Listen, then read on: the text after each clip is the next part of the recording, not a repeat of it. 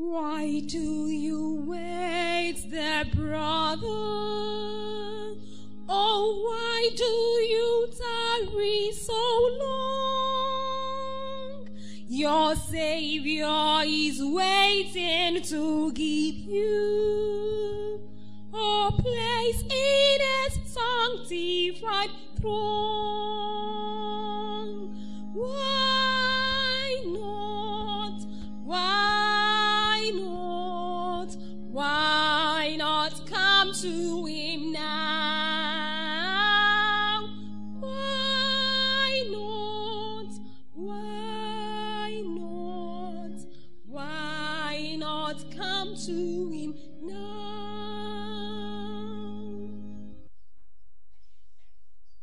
Almighty God, we worship you because of your greatness, because of your beauty and your splendor and your awesomeness. We praise you because of your might, because of your strength, because you are eternal, because you are omnipotent. You can do all things. We want to thank you because you do not change. You are immutable. You are ancient of days. Father, we thank you because you have been exceedingly good to us as a nation, as a people, as a church, as individual families. We want to thank you for your grace upon our lives. We want to thank you for your protection. Several journeys have been undertaken this year, and yet you have granted us journey mercies on land, on sea, on rail, on land. Take all glory in Jesus' name. Amen. Our Father and our God, we thank you for the provision of physical things. Thank you for the clothing. Thank you for the food. Thank you for the work that we do. Thank you for the family. Thank you for the Christian fellowship. Thank you for your church. Thank you for the word of God. Thank you for the grace of answer prayer. Thank you because we are what we are solely by your grace. Thank you because even when we saw death face to face, you have always come to our rescue. Thank you, Father, because you have always thwarted the plans of the enemies. You have always frustrated the effort of our adversaries. Lord, take all glory in Jesus' name. We want to thank you. Whatever may look like a mountain, let them become level ground in Jesus' name. Amen. Let them become level ground in Jesus' name. Amen. Should there be peradventure agent of the devil, frustrate those agents in Jesus' name. Amen. Frustrate all those agents in Jesus' name. Amen. Whosoever is working for the devil is frustrated already in Jesus' name. Amen. This week is another week of victory. Another week of success, another week of favor, another week of blessings. It shall be well with us. God is already on our side. And so we want to listen and receive from you. Father, open the door of heaven to give us blessings today through your word in Jesus' name. Thank you, Father, because you have done it. In Jesus' name we pray. Divine visitation is a common phenomenon. It's a common thing in the biblical history.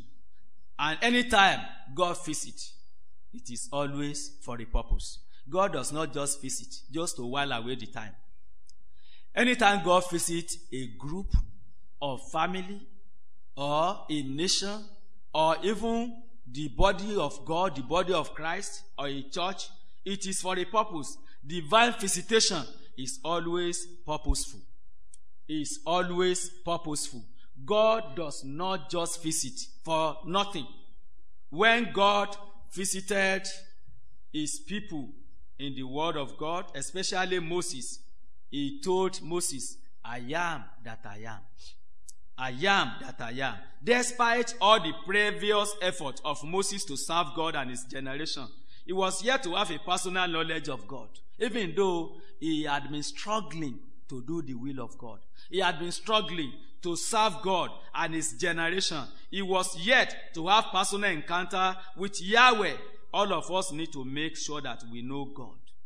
We need to know God. We should have personal encounter with him. Unless we are familiar with him, we cannot serve him appropriately. We cannot serve him properly. We cannot serve him correctly unless you know him. You cannot relate with him correctly. How does one relate with someone that one does not know or familiar with? You will not know what he knows and what he wants and what he does not want. It is only by getting close to God, by knowing him, by being familiar with him, that you can serve him acceptably. God visits for the purpose of divine revelation. God visits also for the purpose of giving you a calling or a special assignment in life so that your life can be meaningful and fulfilling. When God spoke to Abraham, he called him to go to a place he will show him. Despite the fact that Abraham was already a big man. To say it as a human being, Abraham had already made it. He was not a poor man at all. He was already a man of considerable means. It was not fulfilled until he responded. I said, but he was not fulfilled until he responded to the call of God upon his life. Have you discovered God's purpose for your life? Not until when God visited Abraham after the age of 70, after the age of retirement, that God told him, go to a place I will show you. Go to a place I will show you. It was only then that Abraham started to be fulfilling, that his life began to have meaning, despite the fact that he was very wealthy, very rich, and yet his life amounted to next to nothing. When God visits you, you need the visitation of God in your life. You need the visitation of the Almighty God in your life. When God visits you, He will give you a purpose to live by, a purpose to live for. God visits for the purpose of blessing His people. God visits in order to bless His people. In Luke chapter 1, verses 26 to 30, we have the record of divine visitation. God visited Mary through His angel. She became the recipient of divine favor. She became the mother of Jesus. God told him that blessed are you among women. You have received the favor of the Lord. This time around, this season of the year, I pray the Almighty God will visit you. He will visit you to bless you. He will visit you to favor you. He will visit you to meet you at the point of your needs. He will visit you to elevate you. He will visit you to take you to the next level in your life pilgrimage when God visits. Another purpose of divine visitation, which we hardly talk about for the reason best known to me and to you, is divine judgment. God also visits for the purpose of divine judgment. Don't forget, God also visited our first parents in the Garden of Eden. If you read Genesis chapter 3, verses 8 to 11, God visited Adam and Eve in the Garden of Eden, but unfortunately, Adam and Eve were caught unaware. He began to say, Lord, I heard your voice. I heard your voice. I heard your voice. And I'm what? And I'm afraid. What is the... God will just say, Adam, where are you? That's the question. That was the question. Where are you? But I heard your voice. I was afraid. I'm afraid. What is the relationship? God showed up again. In the day of Noah, God instructed him to warn the people of the impending judgment through flood. The people refused to repent, of course. Noah was considered a caricature, somebody who makes people to laugh, a fanatic, or someone who was beside himself, someone who was sick upstairs, someone who is mentally sick. Eventually, flood came as a surprise. Flood came as a surprise. Even at the building of Tower of Babel, God paid a visit to them because they were simply building a kingdom for themselves. And so God confused their language. Every kingdom that is being built apart from the that of God, God will set confusion in Jesus' name. Amen. In the gospel narratives and epistles, Jesus Christ said it several times that His coming back will be a surprise. Don't forget, He has come as the Savior. He has come as the Savior of the Lord, but He's coming as the Judge. Jesus was very specific that His coming will be sudden, it will be a surprise. And the visitation of the Lord will be the one that no one can judge. No one can dodge. No one can dodge it. Every eye will see Him. Every eye will behold Him. It's not going to be a secret matter. is not going to be a secret matter if Jesus were to pay you a visit. If Jesus were to pay you a visit, at the prelude, before the choir began to minister in song, they said something that was very touching. I don't know whether you really took note of it. Some people plan to meet God at 12 o'clock. But what happened at 11:30? What happened? At 11:30. It means that before 12 o'clock strikes, they have gone already. They have already gone. It means that your life is not in your hand. Your life is not in your hand. We don't hold our hand. Our lives in our hand. Old people die. Young people die. Baby also die. That is why we should get prepared. If Jesus were to pay you a visit, what is he going to see in your life? What is God going to see in your life? What is Jesus going to see in your life? What is he going to see? Certainly, Christ will meet many Christians, even those who have claimed that to have given their life to Jesus, unprepared, unexpected. The attitude of many of us towards spiritual matter leave much to be desired, and it demonstrates evidence of unpreparedness. Unpreparedness. The way of life and behavior of many of us nowadays do not clearly show that we are expecting the soon to return King of Kings. Jesus is coming back. Jesus is coming back. It's not only that he's coming back, he can come at any bloody time. Jesus can come at any bloody time, anytime. We should get prepared. Our life does not belong to us. In 2 Timothy chapter 3, verses 1 to 5, this know also, that in the last day, perilous times shall come. Dangerous times, difficult time will come, and it has come already. It has come already. Things are difficult. For the rich, things are difficult. For the poor, things are difficult, because the rich are not safe. The poor are hungry, and the rich are not safe. Everybody is struggling for survival.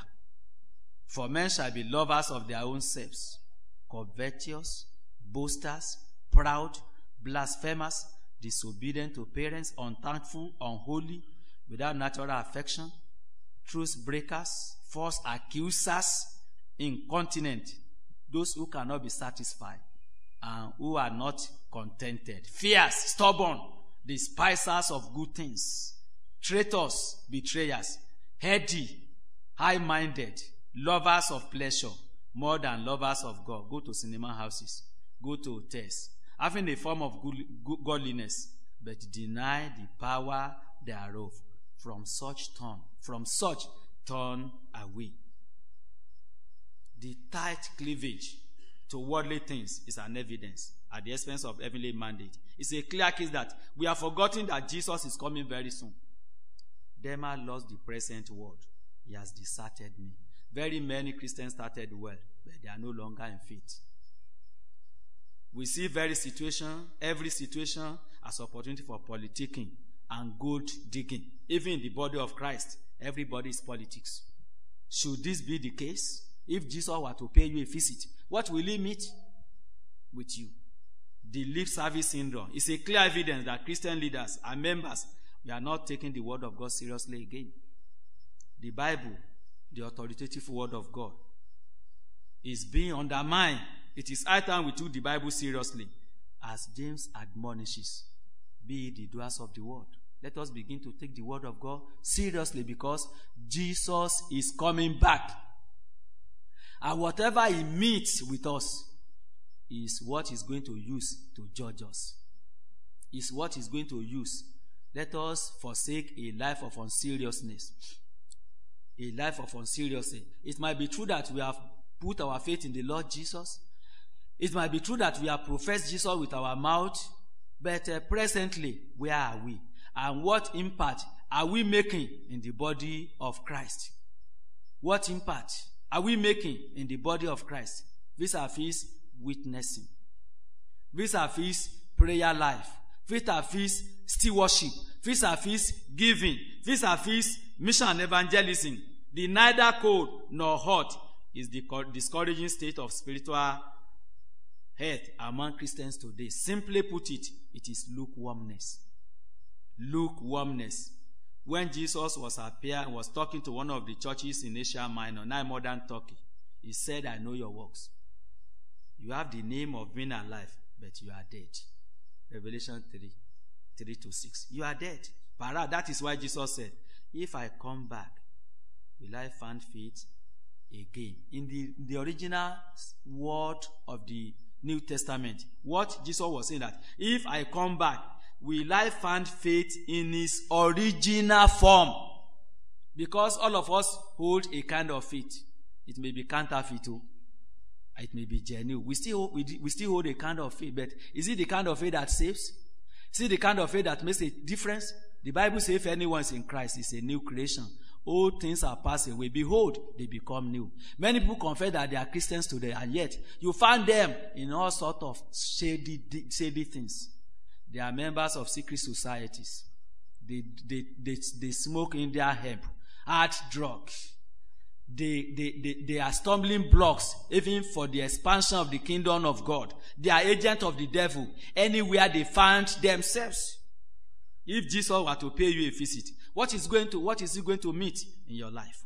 What is he going to meet? If Jesus were to pay you a visit, the private life of many of us leaves much to be desired. If Jesus were to pay you a visit, what will he find in your closet? If there is any iniquity in your hand, you need to put it away.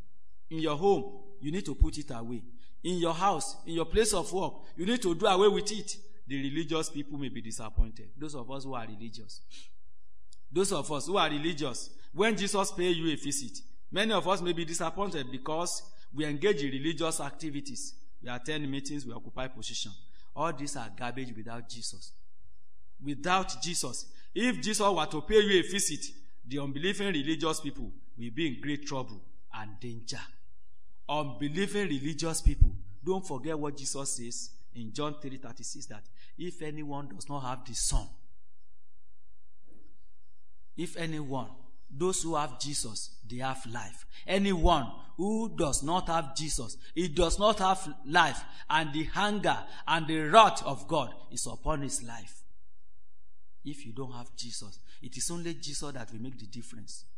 Those of us who are born into the church, like myself and several of you, we are second or third or fourth generation Christians. We need to be very careful. God does not have grandchild. God does not have grandchild. He only has children. It is only men that have children, grandchildren, great-grandchildren, and great-great-grandchildren. But for God, he doesn't have great-grandchild. He only has children. And those who believe in the Lord Jesus, who follow Jesus steadfastly, are the children of God. The coming of Jesus is certain. The coming of Jesus is certain. Are you still in faith? Are you still in faith? Like the Corinthian Christians in 2 Corinthians chapter 13 verse 5, that examine yourself whether you are in faith. We need to examine ourselves. Are we still in faith? If actually we have put our trust and faith in the Lord Jesus, does our faith really making any impact where we are? In our place of work, in our family circle, in the society, in the community, in the political party that we belong to? What difference do you make? What difference do you make? Even in the church of Christ, nominal Christianity amounts to nothing. It will not help. The coming of Jesus is certain. The coming of Jesus will be a surprise. Before one is before arm. Jesus said over and over again that he was coming back. Today is the day of your salvation. Tomorrow may be late. Repent of whatever you need to repent of, so that the time of refreshing may come unto you. And you should also put your faith in the Lord Jesus so that you can be saved. If Jesus were to come right now, what is he going to see in your life? What is he going to see in your life? You know, the lives of very many of us are in dangers. Those of us who are highly privileged, some of us have attended mission schools from nursery, from kindergarten to university. It is mission school. And we are proud of that. Don't you know that I'm a product of Baptist College? Don't you know that I attended St. Andrew's College, a mission school? Yes. Yes. To whom much is given, much is required. Much is required. What type of life are you living? Don't you know that my dad, don't you know that we started this church? Don't you know? Even it was Reverend Lagbaja and Dr. Lagase that did my naming. That will not take you to heaven. It is your relationship with who? With Jesus. Your relationship with Jesus. Your relationship. Where are you? Where are you? If Jesus were to come, like the voice of the Almighty God rang to our first parent in the Garden of Eden, where are you? What should be the response? Maybe I'm in this place, I am in the north, I am in the south. Lord, oh, I heard your voice, oh, and I'm what? And I'm afraid. Should that be the appropriate response? And if Jesus were to come today, because his coming will be like a thief in the night. The coming of Jesus may come through death. It may come through parousia, the second coming of the Lord Jesus. It may come through any means that he chooses. The end may come because you don't hold your hand. That's why we need to be committed. We need to be committed. We need to be committed. You know, I went somewhere this morning. Ofolose timolo tufo. Ọmọdé sì ni. Ọmọdé ń kú, àgbà ń kú, ayé wa ò sí lọ́wọ́ wa. We don't hold our lives. If Jesus were to pay you a visit now, what is he going to see in your life? Let us pray. Why do you wait there, brother? Oh, why do you tarry so long? Your Savior is waiting to give you a place in his sanctified throne.